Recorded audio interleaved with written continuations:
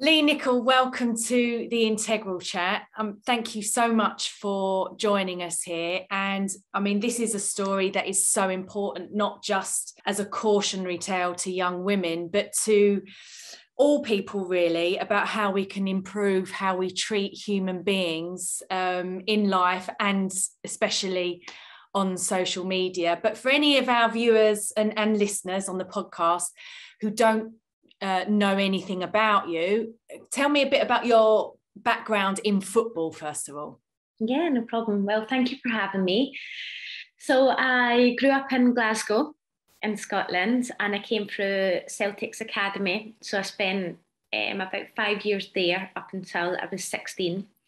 And then when I was 16, I made the decision to move down to North London to play for Arsenal. And I spent 2 years there at the academy. And then from that, I went on a bit of a journey. I went to Reading to get first team experience with my old coach and Arsenal legend, Jane Ludlow. So those that know the women's game will know Jane. And she was a huge mentor to me on and off the pitch. And then she went to Wales and took over the national team there. So I kind of thought it was time for me to move on. I always work better when I buy into someone in particular. And then from there, I went to Millwall. Had a great time at Millwall. I know you're going to be laughing just now, Bianca. Had a great game. I loved my time at Millwall. Had some of my favourite memories in football. And then Millwall went into liquidation or administration from the female side of things. So at that point, I then made the decision to sign for Charlton. Which those that are in the men's game will think you've been to all the London clubs. That wouldn't happen in the men's game. So, but it's fairly normal in the women's game because every club's growing at different rates and times. And then I took a year out the game after what happened to me, with no intentions of returning. And now I find myself at Crystal Palace, where I've been for the last year and a half. Yeah, so a bit of a journeywoman player. I just to say about Millwall, it is a good club, even though obviously we have our rivalries as I'm a Hammer, but it is a great club. I do enjoy doing games there, and I'm always treated really well there, unbelievably. The fans are always so good with me. So it is a great club. I understand why you enjoyed it there. But obviously this period, there was a really dark period of your life and career, which happened at Charlton. Was it 2019? Yes. Can you explain, I mean, you probably know the exact date and time where you were, because I can imagine what it must have felt like. So can you sort of describe what happened to you? Yeah, it's funny you say that. It was 7:30 on a Saturday evening, 23rd of March, sitting on my sofa drinking a vanilla latte. But you do, don't you? You remember strange things and block out other things, and it's really strange how your mind operates like that. But yeah, I was due to play Manchester United on a Sunday with Charlton, and that season, 2 teams got promoted to the Women's Super League. So for anyone that doesn't know the women's game, you've got the Championship, and usually it's only one up and one down. And that season in particular, there was 2. So Manchester United were at the top of the table, Tottenham were second, and we were third, but there was nothing between us and Tottenham. So we were going into Manchester United with 3 games remaining, and it was a huge game. If we could even get a point from it, it really did keep that hope of being promoted alive. And it was Charlton's first season in the Championship as well, so a bit remarkable, really. So that was my biggest problem to that point. That really summed up my life, really. My biggest problems in life has always been games. I'm ready. So I was sitting just with my housemate, my best friend, who played for Tottenham as well. So again, we were on this same journey and seeing who was going to be obviously getting that second spot. Watching, can't remember what it was, to be honest, Saturday night TV. And I remember just getting a message on Instagram that just said there's videos of you and your partner going about. And I didn't have a partner. So I was like, well, it's not me, like, that's stupid. And completely in denial, and didn't even question it, really. I was just, I felt the need to respond though, and usually I wouldn't respond, but I don't know. I felt the need to respond. And he said, no, genuinely, it's you. And I was like, it's not. And he sent me a link. And again, still naive, didn't want to click on the link because I thought it was a virus. I thought this was someone trying to hack into me. And then he sent me a screenshot. And I think from that moment, my world just stopped. And no one can prepare you for something.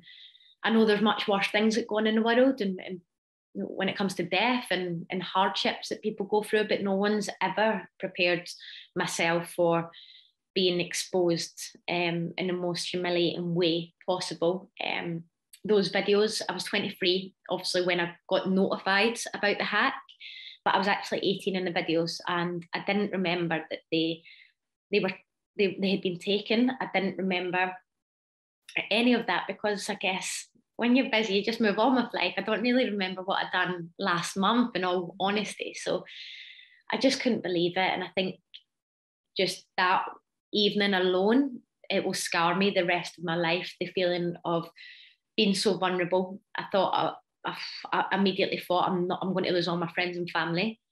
I didn't think anyone would support me through it. I didn't know who to tell. I didn't know who to call. And my first response was actually, I took myself up to my bedroom. I left my best mate on the sofa, and I even kept it from her because I was so ashamed, and I thought that perhaps I could get it down before having to tell anyone. And I've always held myself in such high regards when it comes to, I'm a very open person, but I'm also a very closed person when it comes to like really private things that mean a lot to me.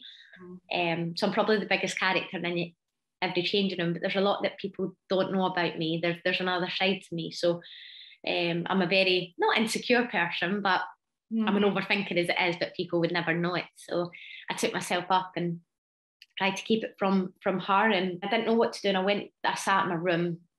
First time I had ever experienced panic attacks. My body just went into a state of shock, couldn't stop shaking, it was trembling. Just nothing I'd ever experienced before. I had never suffered with anything mentally. There had never been any signs in the past that I was going to. So it wasn't as if I was in an unhappy place anyway. I was a very happy-go-lucky, chilled-out human being that really did care what people thought of me. And I held myself in high regard to that. So I remember sneaking downstairs, tried to escape at 10:30 at night, my house. And Megan had said to me, "Where are you going?" I said, "Oh, I'm going to see my friend." And she said, "Leah, you've got a game tomorrow, obviously, like it's not normal." And I said, and I just came out with it. And she was like, "Let's go," jumped in the car, turned up at the police station. I just want them to look at me like I'm a human, like I'm a young girl, I need your help right now. And I just thought that would speed the process up and maybe they could do something. But turned up, the police, they were lovely, but they told me that it was called a crime called revenge porn. And from that, was like, "What do you mean I'm not associated to porn? What do you mean? And what do you mean revenge? Has someone done this to me?" So that name alone was quite traumatizing because I was like, wait, so one of my friends has done this? Because naturally where my head went, and the fact that the police thought that I had created a porn movie was baffling, but I didn't understand it at the time. But they notified me that there was nothing that they could do that evening because they had to be on the streets because it's a Saturday night and there's a lot of crimes that go on the streets. And for me, that was the first sign of complete disappointment. It's the first time that I'd ever needed the police, and they batted me off. Although they were nice, but they couldn't support me. And I guess that just summarises what the journey went on to then go and be. I just thought that people would be able to help. There's so much help out there. I couldn't have been further from the truth, really, with that. So the days after that, you can imagine, I had to, I lied to a lot of people, pretending that I wasn't well so that I didn't need to play the game. But I went to the game so I could be named on a bench because I was still thinking about covering it up. So if I wasn't in the squad, people were going to ask questions. So it was just, I was living in this lie, trying to just lie to everyone, hoping that I could get it taken down. And I was emailing people all throughout the night because all these different websites and stuff that were hosting it are all different time zones. So I was emailing them on my own. I was Googling it on my own. And again, just the pain of having to go through that whilst grieving in a way myself. And then the dreaded message came out that other people had seen it, people that had connections with it had been on some football website, the link. And I think as soon as the football world got involved, and that's when it really took off. And that was what was tough for me because on paper, Bianca, at that time, I trained for Charlton twice a week. I was on £200 a month and I had a full-time job. And because I was attached to a charity athletic football club, it made headlines. And I was just not even if I was a celebrity and not a normal girl, it still doesn't make it acceptable. But where I was at in life, I had never been prepared for life in the media, life in the public eye, and especially not given the context that what it was. So I found that really, really difficult. I had been thrown into this world and I had never been prepared for it in the worst possible way that you could be. I had to have the conversation with my family. That was the toughest part of it all. I've never felt so vulnerable, and I genuinely thought that they were going to disown me because I've never gave them a problem in my life. I've never had a boyfriend. I've never took a boy home. I've never met anything like that. And so you can imagine how big news it was, but it was actually my brother that I made the first call to. And I remember just trying to get the words out, and I couldn't, honestly, I couldn't say it to him. And I must have played it down so much. It was like, there's a video that's going about of me. He's all right. What are we talking? I said, like, do you need to ask questions? Can't you just like put two and two together? And he's like, how bad are you talking? I said, bad. Like, and he's like, I was like, just went viral. And he went, what do you mean viral? What, viral in your little circle? And I was like, I mean viral. I mean like worldwide. And every WhatsApp group chat you can imagine, I'm trending on Pornhub. And he was like, right, okay, I'll phone you back. Right, I think he knew at that point I had to leave work. So that was like the initial stage of kind of the process of when it happened and how it happened. And I don't know how I managed to survive that initial stage, because it was a battle. I didn't want to come out of it. I was praying every night that I tried to close my eyes, that I just wouldn't wake up, but I couldn't go to sleep, let alone wake up. So every time I tried to close my eyes, like I just shaking, numb, sickness. I slept with a champagne bucket by my bed. I was just rolling over being sick, and that went on for many, many days, to be honest. As a woman, I can completely understand what you went through. I mean, obviously it's a violation of your privacy, of your body, you know, the shame that you must have felt, even though you'd done nothing wrong. I can completely understand what must have been going through your mind. And the problem is, once it's out there, you know what, it spreads like wildfire, and then it's everywhere, and you can get it taken from one site, but then it will pop up somewhere else and someone else's WhatsApp, and people just share it, not thinking about the consequences of what they're doing. And because this has happened to many women, a similar situation happened to myself, with photos and things that were released of bikini shots, and, you know, probably things that I would put on Instagram anyway, but when it's stolen from you, it's a completely different feeling. It's like you've been violated, your privacy and your body. So I completely get where you're coming from there. And there's nothing you can do about it. Absolutely nothing. 100%. I felt like the way I view it in my head now, and I don't want anyone to take this in the wrong way whatsoever, but in my head, it's basically like cyber rape. It's like, you're being, that's the only way I can describe it, is a cyber rape, just over and over and over again. And you're reminded of it constantly. And how do you ever move on when you're reminded of it every single day of your life, everywhere you go? No one should ever have to, whether it's just a topless picture, whether it's the full thing, whatever it is, it doesn't make it any worse or any better. If there's something out there that you don't want to be out there, I just think it's awful. And the bigger picture of it is, I'm going to have kids one day, and it's put me off having kids. I do not, the thought of them being brought up in a society where my kids may be bullied because of something that happened to me, and I feel guilty about that every day of my life. And I know people say you are the victim. Yeah, to a degree I am the victim, but I could have stopped it if I thought at 18 that this could have happened. I wouldn't have done it. I would never ever have took the risk, and I blame myself for that. That's the part that I'm like, I just wish that I could have looked at the bigger picture and thought, what if? But I was just so naive, and I assumed that anyone that had naked pictures or videos out there online, I genuinely thought that these celebrities wanted them out there. That was me being so naive, and they had done it themselves. I didn't know that this was actually a pandemic in itself. Mm. The thing is, if you people don't understand when they see these pictures of famous people and they share them around, they need to understand the principle of consent.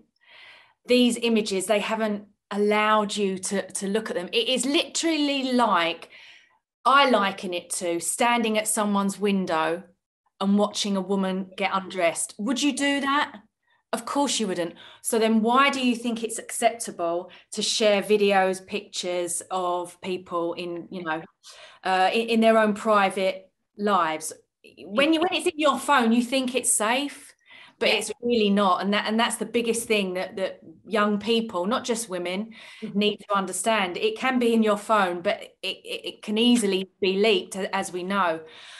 What I find really horrifying as well, and like I said, it happened to me, not to the extent that it happened to you. It doesn't make it any better. Of course it doesn't. These were pictures, I was on the beach or something. I might send my boyfriend. We lived like long distance, something that seems pretty innocuous. But when you think about lots of people looking at it and you haven't said that that's okay, it does make you feel sick. What then really kind of horrified me was the fact that people have to remind you of it all the time and send you the pictures or the screenshots. The fact that you've said it still happens today, which is awful in itself. I mean, how did it impact your life long term from that moment? Because we're talking like 3 years ago. Yeah, we're coming up to 3 years now. Yeah. And I made the decision in my head that 12 months ago I was going to speak out. Prior to that, so for the 18 months leading up to that, it was a constant mental battle in my head about me trying to be strong enough to push through it and just hope that one day I would genuinely be able to smile again naturally without forcing it, hoping that one day I'd be able to walk out the door without feeling anxious, that one day I'd get in my car and I wouldn't cry going to work because I felt so guilty and I felt so shameful. When that was honestly for 18 months, I just suffered so much. And after the initial period of it all happening, I didn't want to keep bringing it up to those around me because they suffered too massively. And I guess it is like grief. You have the funeral and everyone moves on back to their normal life. But this never went away from me. This battle in my head of I was terrified to walk into a night out, a bar, a restaurant. I couldn't for ages. And every time I did, I'd walk. My body language, if there was a camera on, you'd probably be able to see. Like, I'd put myself in the middle of the group so that I didn't bring any attention to me.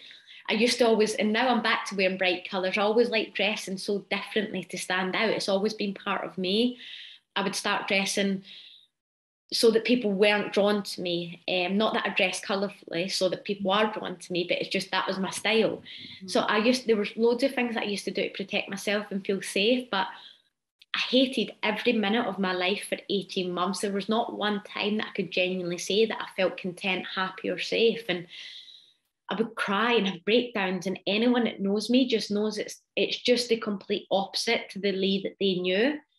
So you have that constant battle, and I didn't want to be alive. I didn't want to fight anymore. I didn't want to feel like this.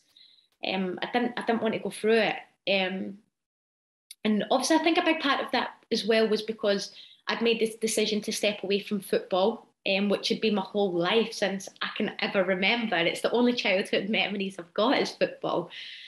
And after what happened, that took that away from me because I didn't feel strong enough to go and compete. I didn't feel strong enough to go and worry about 3 points. It was the least of my worries. I didn't feel strong enough to potentially go on a football pitch and someone make a comment to me, fans make comments to me. I couldn't think of anything worse than put myself in more of a spotlight at all. So to make the decision that was the easiest decision in the world was not to go back to football at that time. I think that also had a massive knock-on effect on my happiness of that in that initial 18 months because I'd lost my privacy and I'd lost my identity, and I was this new version of me that no one recognised. I wasn't bubbly, I wasn't loud. I went from being extremely extroverted to completely introverted. It was a different human being, and it was constantly trying to put a mask on so that people didn't worry about me because I'm like, what can I do? Like, they know I'm not happy, but I want them to be okay. Like, I'm going to fight this. I knew all along, even though I was having those horrible thoughts in my mind, I knew all along that I'll fight it. Like, I'll fight it until I can't fight it anymore. Like, I'll get through it.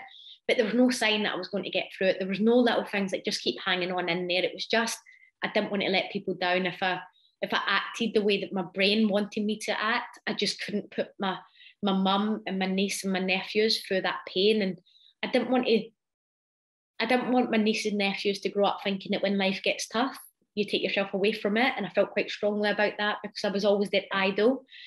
And I didn't ever want to open up that can of worms to them, that that's an option for them.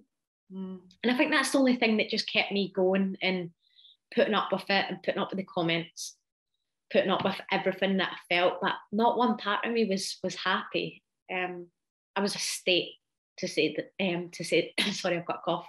I was a state, but when lockdown happened, lockdown number 1, I'm very fortunate that for me that saved my life.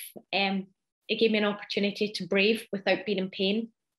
It gave me an opportunity to just wake up in the morning, not worry about having to see people. And it gave me an opportunity to go and self-educate myself, accept what's happened, because I hadn't accepted that myself. I was probably my own worst enemy.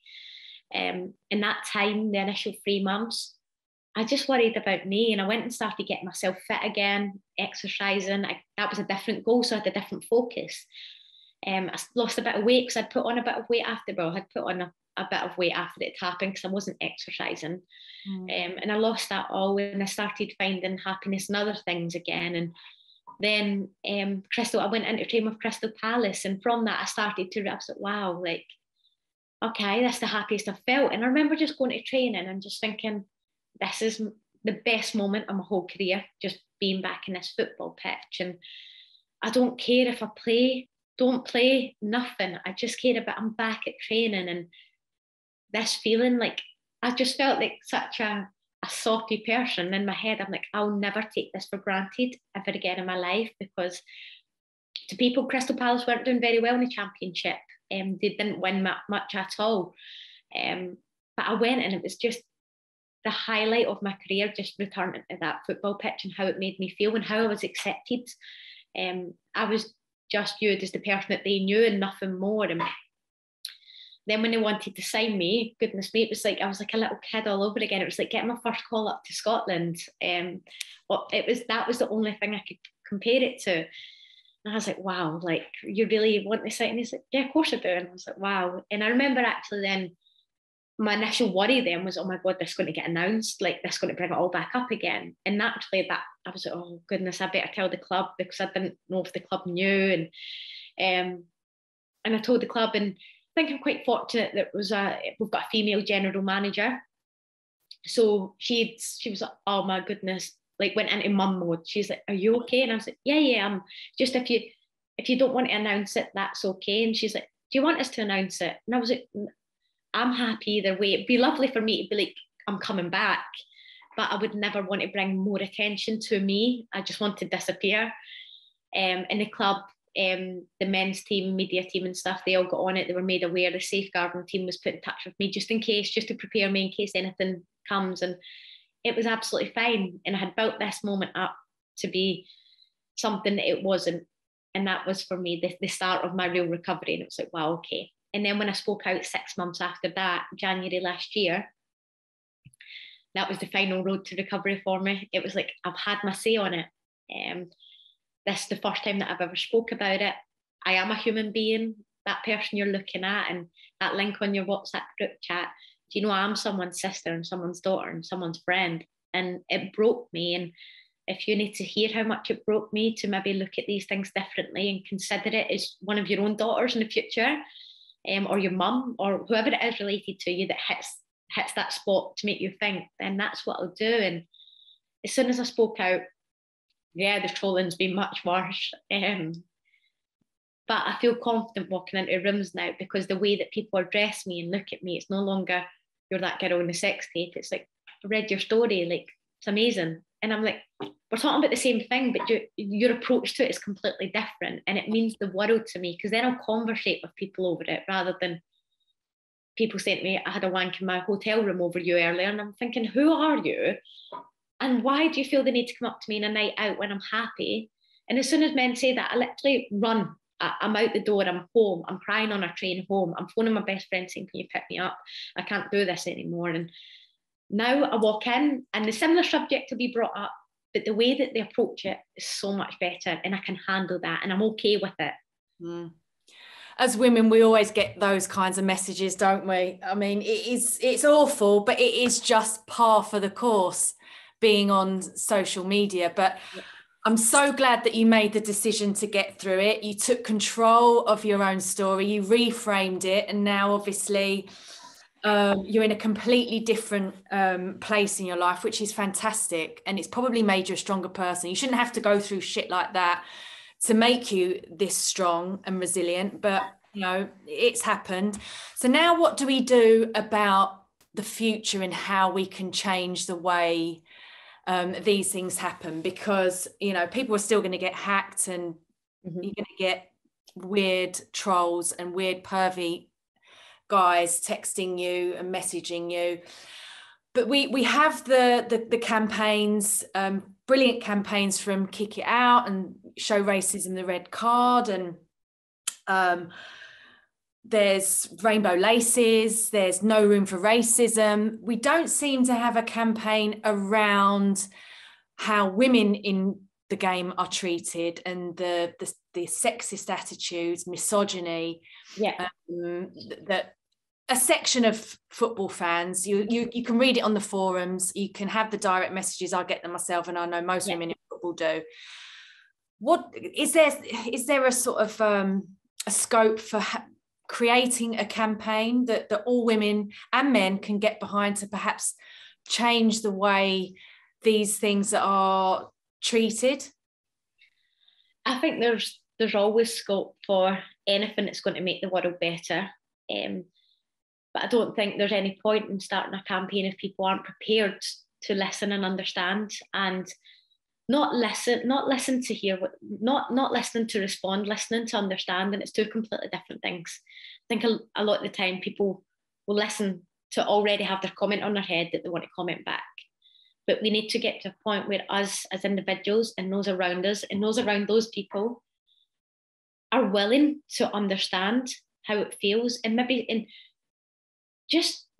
walk a day in our shoes, because I think people just want to attack it and think, oh, feel sorry for women aren't safe, but women shouldn't play football, women should be in the kitchen. It's all boring, and I'm not angry at it. I just want people to be better than they were yesterday, and that's all I can ask. And that is one thing that all the racism campaigns that is going on, one thing that they've done is made me a better person, because I've been willing to hear, because I was so oblivious. I had no idea that half the things were going on.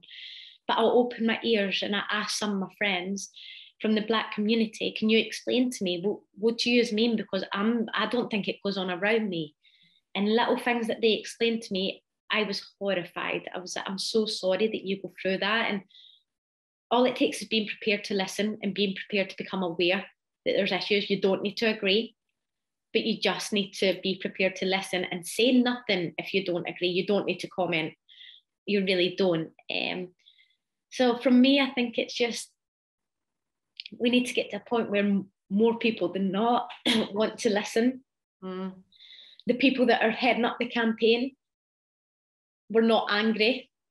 I don't think it comes across well when people are angry, because naturally other people get defensive and want to fight back. I think it needs to be a positive campaign. It needs to be people that talk well, are listened to well, they're respected, and get the point across from a non-emotional point of view, just like this is how it is. But I think we've got many of them women in this country alone and in London alone that can really go and make a difference. Like, you've got yourself alone. But yeah, it's hard, because do I think that the people that we're trying to get through to are going to listen yet? I don't think so. It is something that we really kind of need to look at, I think, on an official basis, and sort of bring it to the level of those other campaigns that have done such good work, like Rainbow Laces and 100%. Yeah, It's horrifying. That's the reality of it is, and I think we all try to just move forward with our lives, but then you're reminded by something like that, and it's like, no, something does need to be done. And I try not to go down a rabbit hole with it, because it certainly is a rabbit hole. When it's like, I just want to scream from the rooftop, I don't hate men. There's a small minority of you that I dislike, but I don't hate men in general, because I've got a lot of good experience with men. But if I had to categorize my experience with men, I'd hate them all. yeah. And I would only ask that they have that same outlook back. And I would love something to be done. But do I think that, I think the generation that's going to change already has at the minute, in terms of like, men have been so much more open to watching games and actually like, you know what, it's all right. But I don't think we'll move the other ones too much, because I think they're just angry people that just view women as being objects that are just robots, and to just stay doing what they're doing. But I do think that younger generation needs to be the target, the ones that are in schools, and just educate them. Like, we are all the same. Just because you're a boy and I'm a girl, we come from the same place and we go to the same grave. And our journey will be very similar. We just take different paths in life. Yeah. And I think it needs to start from a young age, because I think that's the only real way to make a change that's sustainable. But unfortunately, I don't think we'll see the benefit of that. No. Because we'll be old. No one will care about our bodies anyway then, so it's fine. I'm kind of heartened when I think about my nephew watching football now, and he sees that women play the game, and he sees that women report on it and present football. You know, they're becoming a lot more visible in broadcasting and on the pitch. So I kind of hope that our identities will shift in that way, and we won't just be seen as these objects. I'm hoping for my nephew's generation anyway. He's only 6, but all we can do is fight the good fight and continue that. But as far as your life now and all the positive things, I don't want to end on all the rubbish stuff. So I know that you are involved with Fraser Franks in B5 Consultancy. You've got a football podcast. You're still playing the game, which is brilliant. Tell us a little bit about, you know, all some of the amazing stuff that you do and what makes you happy now. Yeah, so now what I get to do with B5 and Fraser and Matt is go into Premier League clubs, EFL clubs, WSL academies, cricket national teams and New Zealand, rugby clubs. And I get to go and not just share my experience, but use that as a small part of the journey, but educate people on how to be safe online. And that's not just the boring stuff. That is like, this is how to deal with trolling. This is how to try and avoid as much as possible. But this is how to be yourself as well, without solely attaching yourself as a football player or a rugby player, because that has its own problems itself long term, which I absolutely love, because I'm sitting in front of youngsters that really do listen and they are really respectful. And I love walking away from that room thinking, as soon as I mention sex to those boys, they giggle and you can see them. But as soon as you walk out of it, I've got my follows on Instagram, they're messaging saying, thank you so much. Like, I really appreciated that chat. And I live for that, because it's like, laugh and snigger all you want. But then come the end of it, it's just amazing seeing the difference in their body language. And they don't blink, or they literally just don't take their eyes off you when you're telling the story, because I think they're like, oh my goodness, never thought I'd meet a girl that I've had in my WhatsApp group chat. So I love those moments, and I love educating young girls in terms of, this happens to boys as well. Boys are victims of this as well, don't get me wrong. But I like to educate the girls on, I can tell girls don't make the same decisions that I did in life. I don't want to tell boys what to do, but with girls I feel a lot more comfortable saying, I was you, I was sitting in your situation at a WSL academy at your age, and this is when I made a decision to do this. Please don't do it. And if you're going to do it, take your identity out of it. That's my, if you feel the need to do it because of relationships and traveling, and it's a big part of relationships, just take your identity out of it, whether that's your face, tattoos, then it can never come back on you. Yeah. So that's a huge thing that I love. But I'm also doing lots of other stuff, working, got a legal case going on in the US to tackle Pornhub in terms of all the illegal offences that they commit on there. And the idea of that is not to shut them down, but to get them to change their settings and their privacy and their security. Because if Pornhub just shut down, you've got loads of other sites, but if Pornhub show that there's a way to change this to become a safe place, and it's just for professional porn stars that want to be on there consensually, then that's all I ask. So I've got that. I'm working on an amazing project at the now that I can't speak about too much, but I'm working with an intelligence company that is helping me track down individuals that have told me. And we're trying to show those individuals that there's consequences for that. Again, it's not because I take joy in that. I think it's just really important to educate people and make them aware that that person that you've been slating and you've been talking about and you've been putting their video on websites, she exists and she's going to be sitting right in front of you. And I think often people forget that I'm just a normal person and there's a chance that we could bump into each other. But there's loads of amazing things going on. I could only say that I wake up every morning really happy about trying to go and make a difference and raise awareness, not just for intimate image abuse or revenge porn, but just trying to make society, in particular online, a better place to be. That's a brilliant, brilliant way to end this chat. Lee, it's been so good to talk to you.